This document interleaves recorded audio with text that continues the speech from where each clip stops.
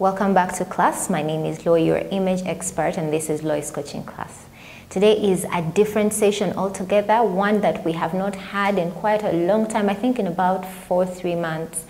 I posted on my different social media platforms to every member of the class to ask a question about personal image, and we got so many questions. I hope we have enough time for each one of them, but I'm going to try to do my best. So don't we hop straight into the class and get those answers.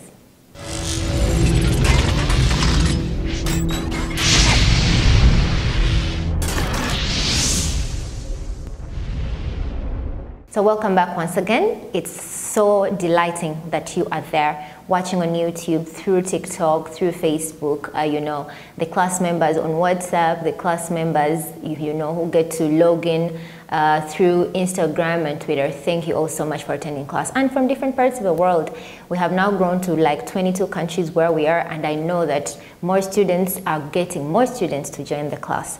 Today we have questions to answer like I said earlier, and I'm going to start with the first question. So I put this up here so I don't have to hold, gadgets in my hands or my notebook, and I'm going to read from there. So we have a question coming in from Tina. She actually asked 2 questions.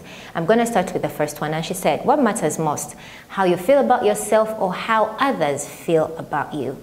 Now, Tina, this is an amazing question. And in the video that I did maybe 2-3 weeks ago where I said, mirror, mirror, who is the fairest of all? That question is very eligible for any person at any level of our lives. We ask ourselves, is it more important how I see myself or feel about myself, or how others see me or feel about me? One thing for sure is that, first of all, the way you feel about yourself is objective to the truth of who you know you are. Unless you are lingering around the truth, you don't have facts about you or truth about you, then it's going to be subjective. But you are very objective. You know the truth of who you are, either on the outward or the inward. For example, you know your stature. You know what you can do and what you can't do in your human ability or strength within yourself and outside yourself. You know what you're capable of. You know how far you can push yourself. For that matter, that is very, very important. Think about it. Even the God who created you and gave you so much within you does not push you actually. Did you realize that God lets you do things until you feel like you need to go extra or do an extra? Then you go to Him and say, God, I need an extra push on this one. So it is very important what you know and believe and feel about yourself more than what others think and believe and feel about you, because it is subjective. Someone today is going to wake up and say, oh wow, you look great, like as though every day of your life you have not been looking great. Yet you put in an effort every day to try and keep yourself kept to dress well. Today they might, what is it called in HR? They might evaluate your performance at work. Today you might be the best and you'll never be the best in like a year. Does that mean you're not performing?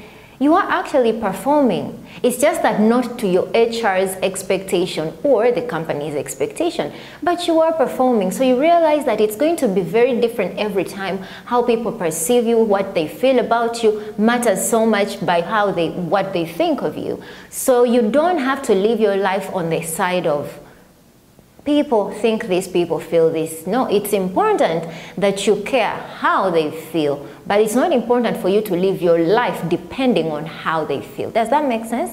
So you need to live your life according to how you know yourself and how you feel about you. The next person to impress is definitely God. And then once you know you're doing the right thing and impressing God, it doesn't matter whether you're a Christian or not, your Creator has more authority over you, then humans have to follow along. And you have to teach all of us that, hey, I am an honest person. So if I don't like it, then I will not be your friend or be with you. And if I like honest people, then yes, we are going to hit it on. So you cannot keep saying because you're in an environment where people like thieves, you're going to start stealing. You get away from that environment, you go to liars, you start telling lies. You leave that environment, go to where people eat a lot, you start eating a lot. Get your own beliefs, principles, and fundamentals. Build on those. If you have those that the Bible talks about, get those and still identify yourself with those, and then whoever can come into your life agrees with you or doesn't agree with you, and it doesn't matter. Yes, so I hope I helped you. you need to care more about and live your life according to how you feel and envision yourself. Because only you know where you want to go, honey. Nobody else does. So they won't care so much, yeah? Number 2 is quite sensitive. And I'm going to say, why does society judge a book by the cover? That's the first part. And then she goes on to say, especially when a person has piercings on their bodies or tattoos. The first half of the question is, why do people judge others by the cover? It's in human nature to judge. You know, once sin came into our lives, we started to understand good and evil. So we know good from wrong. We know good from evil. We know right from wrong as human beings. And that is something that we cannot live without. You know, we're going to have it as long as you have a conscience, you're a human. You definitely have the spirit of judgment or the sense of judgment within you. But this is what it is. How do you use that judgment, either on yourself or on others? Do you judge them for their good, or do you judge them to just judge them? Do you understand what I mean? Like someone who would punish a child not to educate them but to hurt them. So do you judge people just for the sake of judging and enjoying their differences, even yourself? Because believe me, it's very minimal that what you do to others you don't do to you. Because it comes from you. So how do you expect us to believe that you actually don't do the same to yourself? So when you have a sense of good and evil, right and wrong, use it correctly. We are all different in different ways, and all our differences make this world a better place and help us to understand the diversity that God created among men and women. And it's very important that we appreciate those differences without finger pointing and saying, oh, because the other person has one limb, wow, I am much better than them because I have both. But you can find that God put whatever he would have put in these limbs, he put in their head, and they are amazing thinkers. They have wonderful and great ideas that you will never have in your entire lifetime. So it's very, very important that we understand that we shouldn't be quick to judge others and ourselves, especially when it's not based on principle of either good or evil, or right or wrong. And in the world today, right or wrong and good and evil is very subjective to different environments, to different parts of the world, to different beliefs. So either way, you have to probably have a little extra sense, which is from the Spirit of God, to discern and know. If I'm calling wearing makeup evil in this part of the world or among the people today, am I just the one being an outcast? Because makeup is no evil, but depending on the occasion or how someone has made it, it puts them in a certain class of life. So if just to complement this answer, Tina, about being judged by the cover, there's a video that I know you have watched before, but for any other person who is attending class today, there's a video that I did, one of my, I think it's like the second video. Scroll through and you'll find a video that has a title, Allow Yourself to be Judged by the Cover. It's only 5 minutes and it's going to help you to have a better insight. Now, concerning piercings and tattoos, the Bible is very clear for those of you that are Christian. And I know it's a very big debate in the Christian fraternity. But first of all, let's understand what's the history of tattooing and piercings, yeah? Very, far ago, very, very far ago, I don't know if that statement makes sense or even exists, long ago, 1903, 1920s, 1930s, there was slave trade, yeah? So every master had to mark their slaves because they were putting them on the ship to sell them either from Africa to Europe, England, or from the US to England. So every slave owner had to mark their slave either on the forehead or right here on the hand, just to say that they write the name of your master. If your owner is called David White, they would write that name, David White, on your hand, so that if you died on sea or fell sick or got lost, they would always read and contact David White and tell them that your slave is in this location or they are on this ship. Okay, so that mark was actually a tattoo of that name. And others would actually do different piercings, and they would make you wear different kinds of jewelry just to mark you, to know that this person belongs to this person. In the same way, when the children of Israel were in Egypt during slavery, they also were marked. They did different cuttings on their bodies and different piercings to represent different occasions and times, especially when they were mourning. They cut their heads bald, yeah? They cut their heads bald, and they put cuts on their bodies just to show that they are in pain. It is sad what is happening. The other thing that was being done through piercings was like Rebecca. She was endured with jewelry on her ears, you know, and put on her forehead. And so her ears were pierced. But that's a different situation altogether. Now, let me just share a scripture with you to quite help us understand what exactly it is. So this is the book of Leviticus. It's chapter 19, and I'm going to read my version, which is King James, yes, but I'm going to make it better as well when I read NLT. Let me quite find it here. Give me a second. Okay, I got it. So let me first read from the King James Version. I'm going to read chapter 19, verse 26 to 28. You shall not eat anything with the blood, yeah? Neither shall ye use enchantment nor observe times. You shall not round the corners of your heads, neither shalt thou mar the corners of thy beard.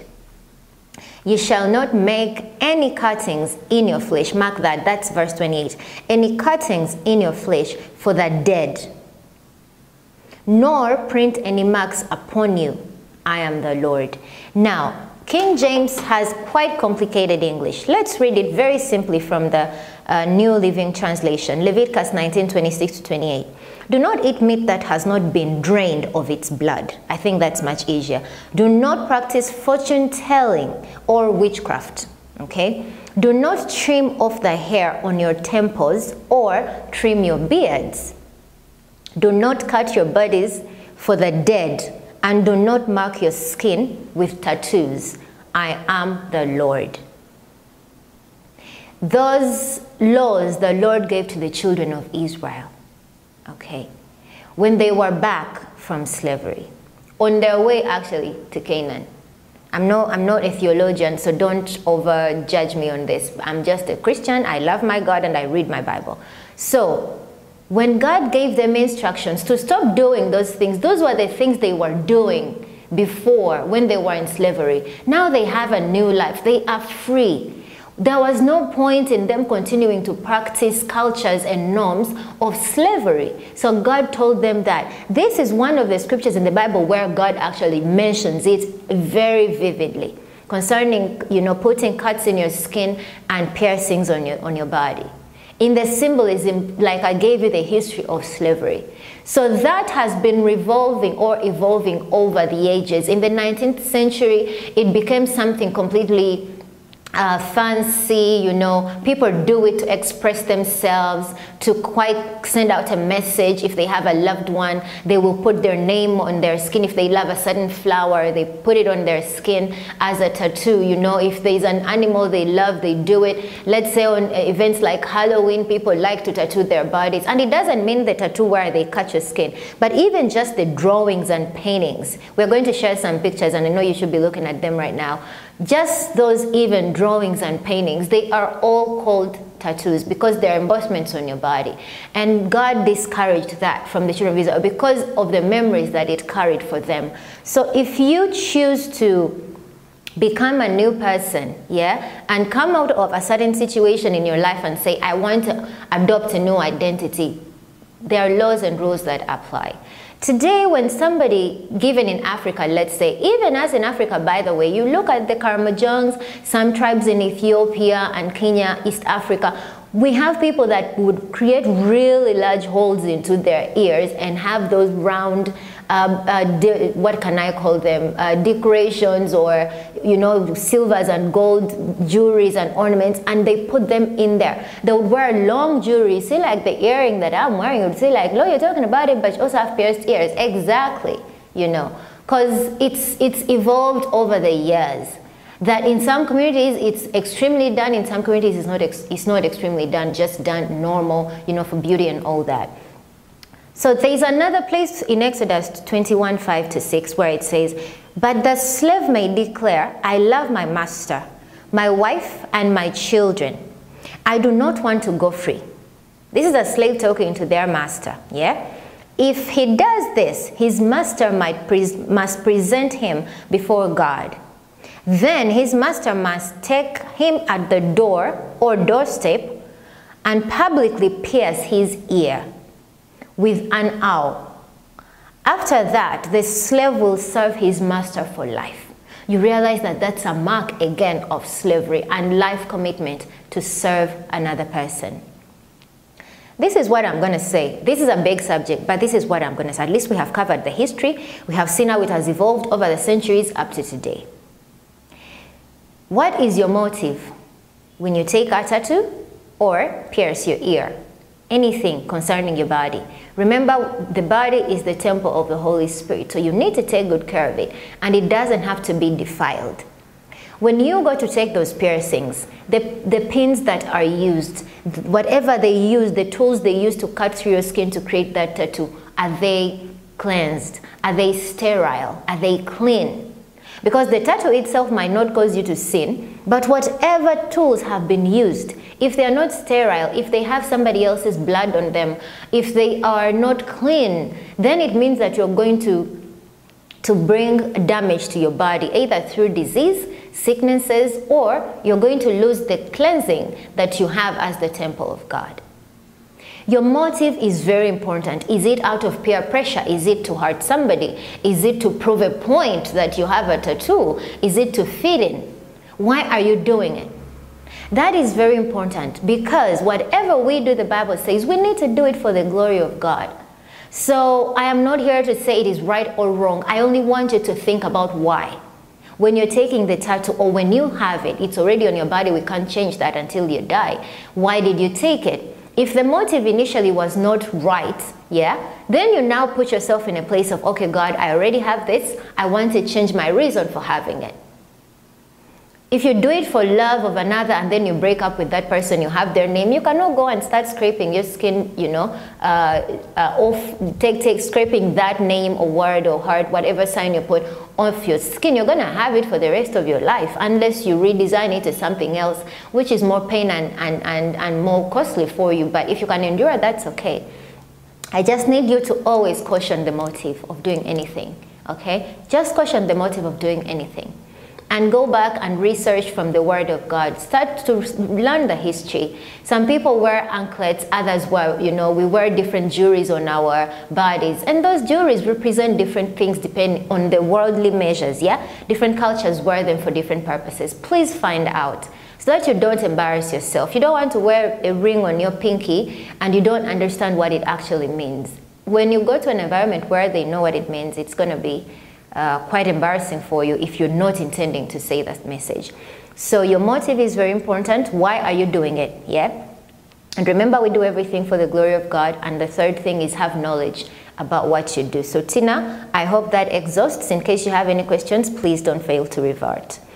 I need us to be reminded that we need to subscribe to the channel. We need to like, you know, this video or any other video that you find useful on the channel. Don't forget to join the class through Facebook, Lois Coaching Class. We have a very large following on TikTok, but there I use my name, and Instagram and where else? Twitter, yes, and LinkedIn. So don't forget, please put a thumbs up to this video and leave your comment. Let's go on to the next set of questions. These questions are coming from Conrad.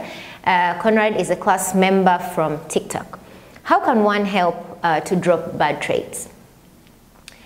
Bad traits are an adoption. Okay, let me take it back from the beginning.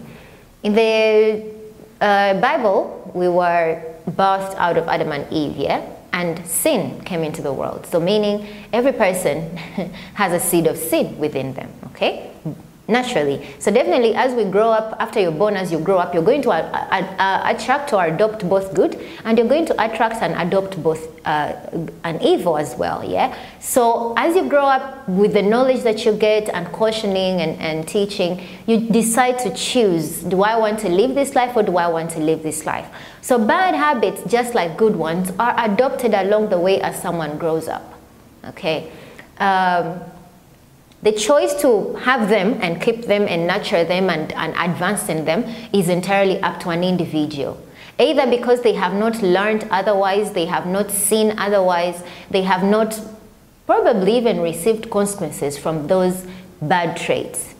Let's give an example. If a bad trait is, let's say, using foul language, maybe that person grew up in an environment where they use foul language and they have not been exposed to an environment where they don't use foul language. If that person ever learns that there is better language than what they're speaking and they fail to adopt to that good language, then it's a whole different case altogether.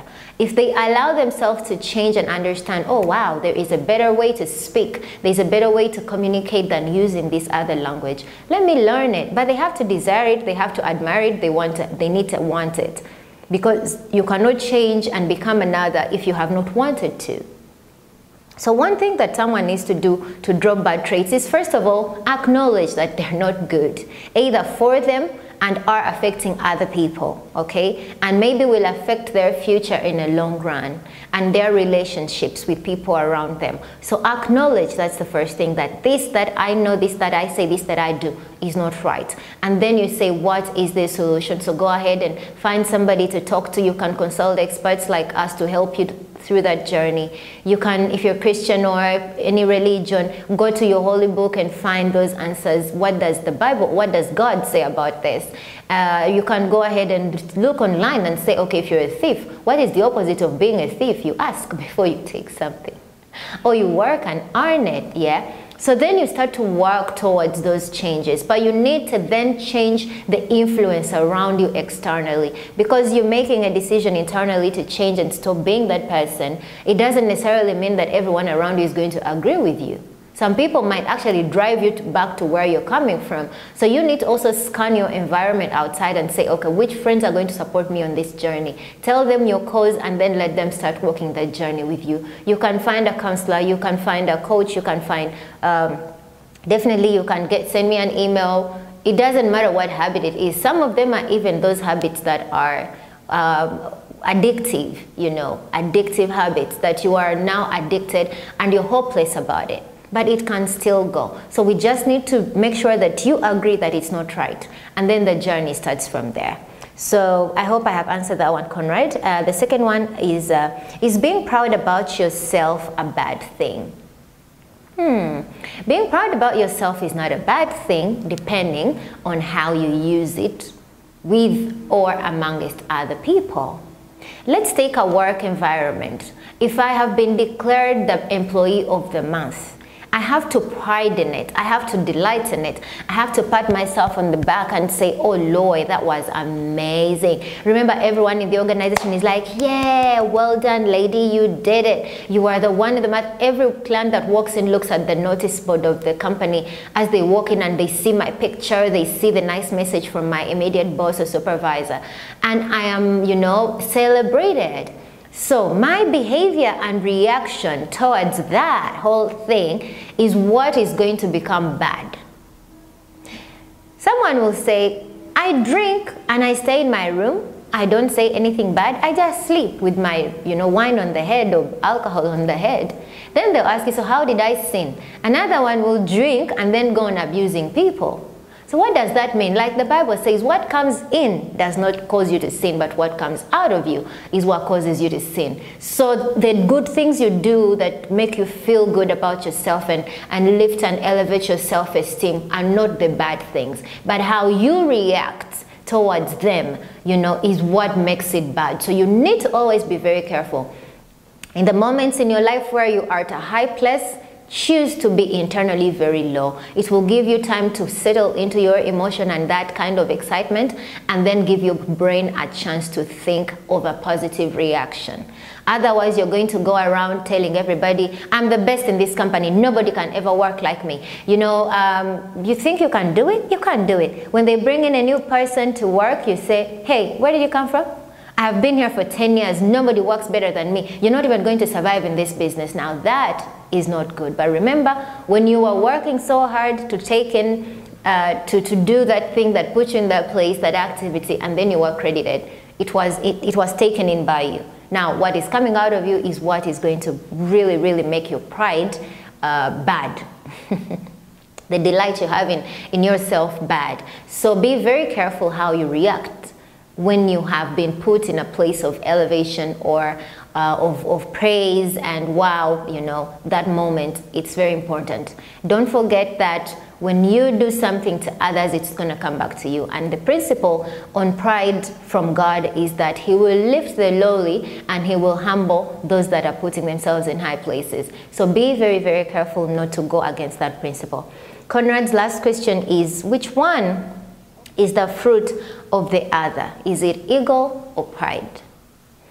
Pride comes along, you know, as we develop in life. Ego is in there. It's either just smooched and nurtured to grow, or it is sabotaged and killed. It is mostly in our male, you know, species, the men. And it is something that is within them that swells like a peacock. If somebody has seen a peacock, if you haven't seen a peacock, then let's take an example of a turkey. You know, when a turkey swells and it starts to show you that I'm the big one here, you gotta run. If you have a red thing on, run for your life. That is how an ego is. But when you find that a peacock is just gentle like a hen or a chicken, you can never think that it's egoistic, yeah, even a peacock, until it swells and swells to its throat, everything, its eyes are popping, and then it's even changing the way it walks. Now that is what ego is. It is there. Every person has it. Even women have it. You know, it just depends. But mostly it's a trait in men. But it's a natural thing. It's something that we're born with. Now, ego and pride, in terms of external exhibition, they are not easily differentiated. So as your image expert, the advice I would give you is that you need to live a life of dignity. Dignity is quite different from respect, because this you give to yourself. Respect, other people give you the respect. But dignity is bigger than just respect, okay? It lives longer than you. A dignified person is a person that lives a life by the principle. A principle you have created by yourself, but also principles that are underlined by the word of God or instructions given to us by our Creator. Because like I told you in the previous video, there is nothing, no law or rule that man has created that does not come from the 10 Commandments, okay? So even as you set the statutes of your life and principles, please make sure that they are not far off, but are within the 10 Commandments. So live your life with dignity and know that this is how I live. So it will not be prideful if somebody knows that before you enter Lois' office, you need to knock. No, it's just a principle. Knock before you open for, or before you get into any door. It's just polite that you have to knock. The way you walk, the way you treat other people, you know, dignity is very special. So instead of coming across as an egoistic person or proud person, I would rather you are exuding dignity, and that is what you need to work towards. Two more people, and the next one is Flavia. Flavia asked a question about personal branding. She doesn't quite understand what people mean when they say personal branding. Personal branding is no different from personal image, but the difference becomes personal branding is more out in the marketplace, and personal image is more of yourself, okay? Work on you. Personal branding is the conscious intention for anyone to put in an effort to position themselves as the best at what they do in their area of expertise or industry. For example, I choose every day to wake up to position myself as the image expert. I'm the best at what I do concerning image. And the confidence comes from the knowledge that I have about the subject. The confidence comes from me being an author about the subject. The confidence comes from the ability for me to deliver the knowledge that I have. So if I had to use this to lobby for a job or a contract, definitely I would, because I would say, hey, I have a YouTube channel, I have a book, I have spoken in so-and-so's life, I have, you know, impacted this organization, I have done that. When you choose to intend to consciously say, I am a technology person, I am a networker, I am a decorator, I am a mother, I am you know, what do you do? I'm an engineer, I'm a lawyer, I'm a content creator, whatever you do, and wake up every day to intend to be the best at it. Position yourself as the best at it. Then you are developing a personal brand.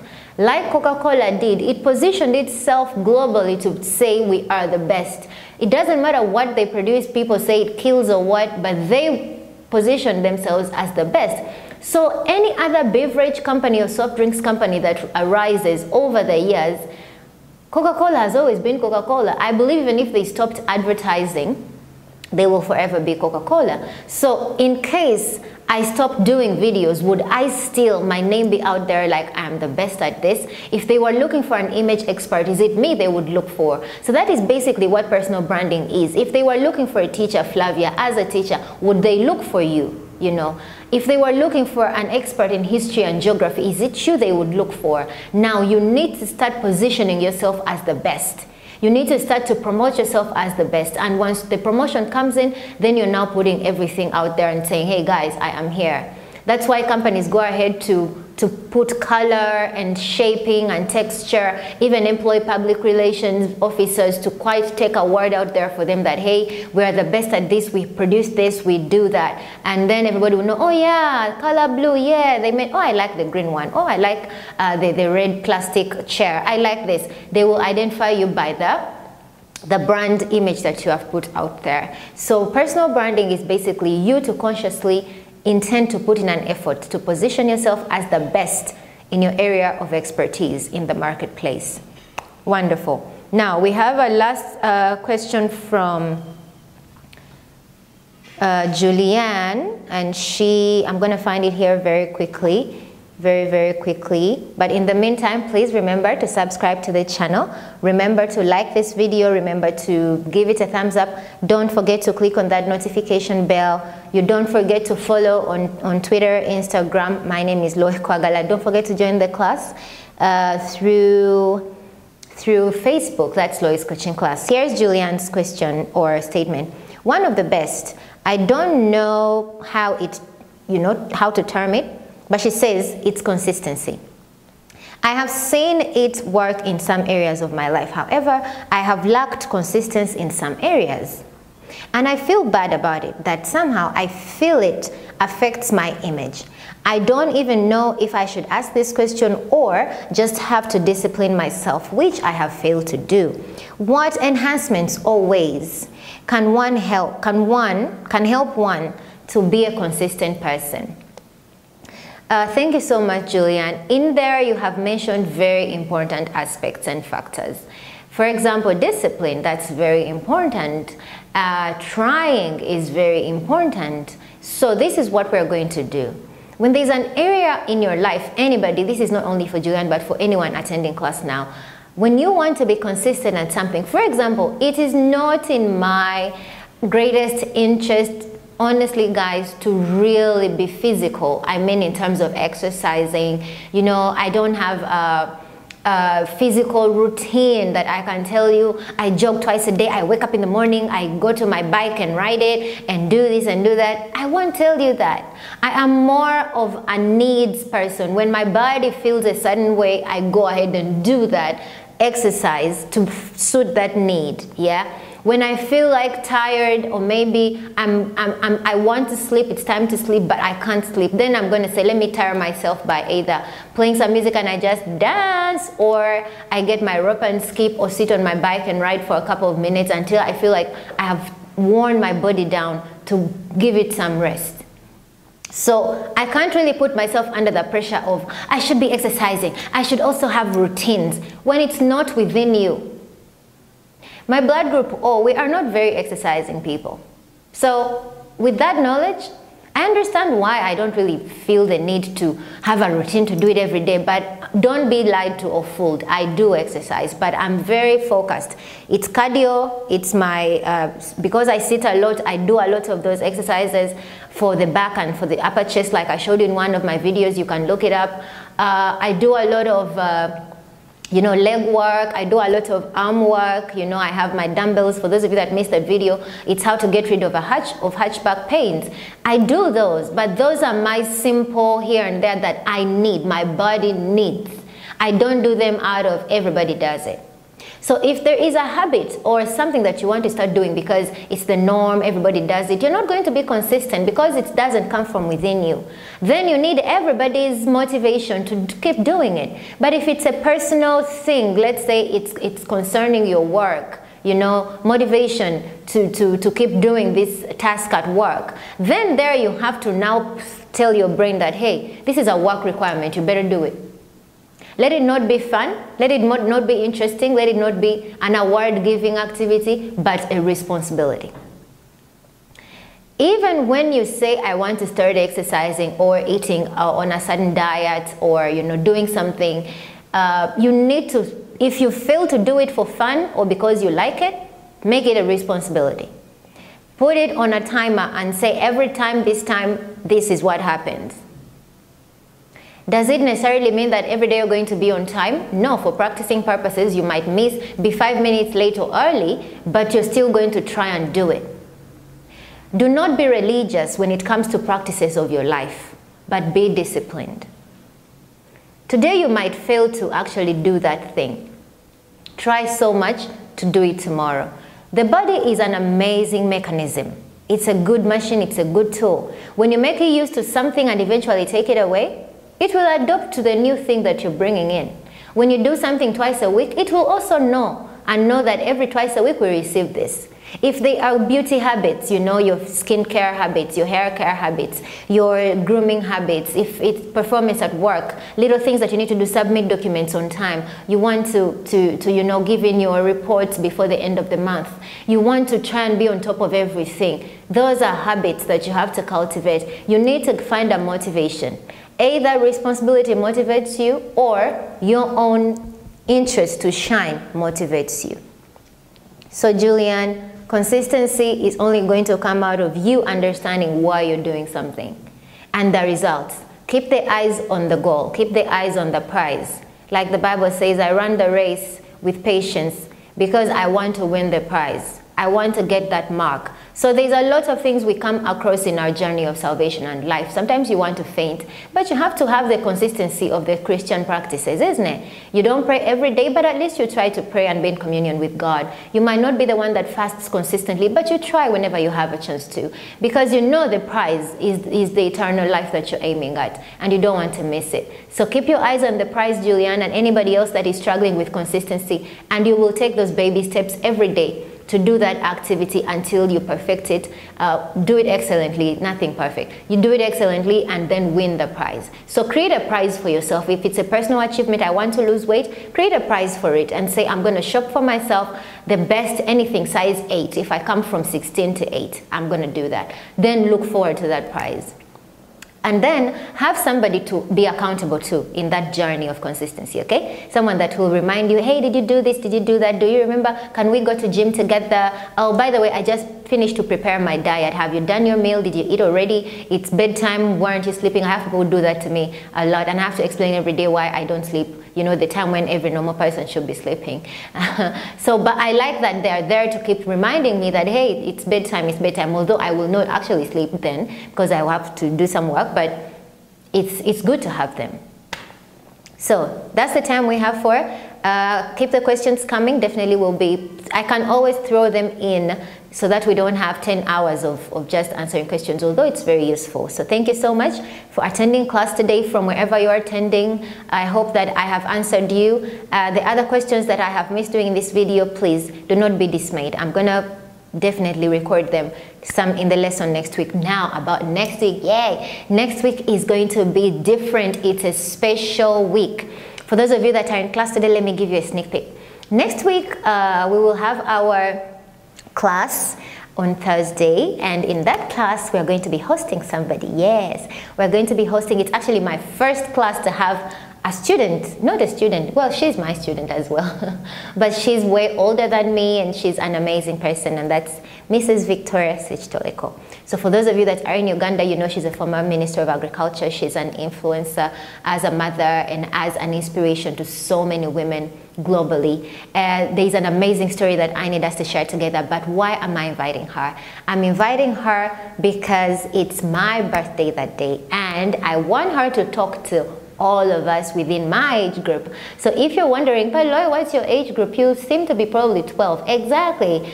If it is 12, then she's going to speak to us as 12-year-olds and even older 12-year-olds. So please stay in class for that. Next week is going to be exciting, and I'll keep reminding you in the course of a week. Don't forget to subscribe to the channel, attend class, and join class through Facebook, Lois Coaching Class. Those of you that are on TikTok, yes, definitely you're attending class. Thank you so much. All over the world, mwah, hugs and kisses. Thank you so much, and I'm forever humbled and honored by your attendance. God bless you, and cheers. Bye.